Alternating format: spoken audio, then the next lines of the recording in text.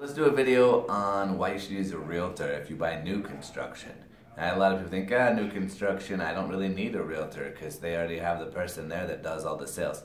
Totally true, and lots of them are amazing at their job. By the way, they're not all realtors. Some of them are just hired sales associates. They just get paid to be in the office and show and teach you everything and get you to sign the contracts. But the contracts were created by their attorneys and they aren't practicing law because they're not really writing anything in. So it's not a limited law like a realtor can do.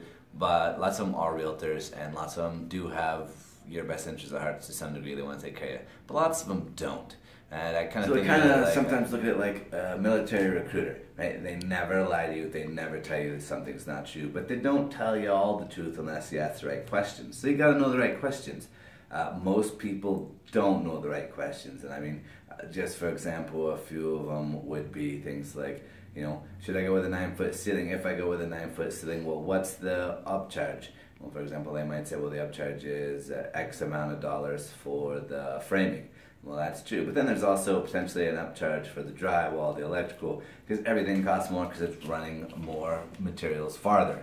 I mean, that's just a small example of how that might work. And it doesn't really save you any money to not use a realtor. There are a few builders occasionally will give you a discount if you're not using a realtor and you kind of push the point. They might knock a point off, maybe two. Almost for sure, a realtor will save you that much money in headache, heartache, knowledge, and potential costs, especially in the current market of new builds, where we're back to things being a little more of a seller's market. They have more power, they can be more pushy, and the negotiations change a bunch. They're a lot less likely to give you any sort of deal on using a realtor, or yes or no, doesn't really matter.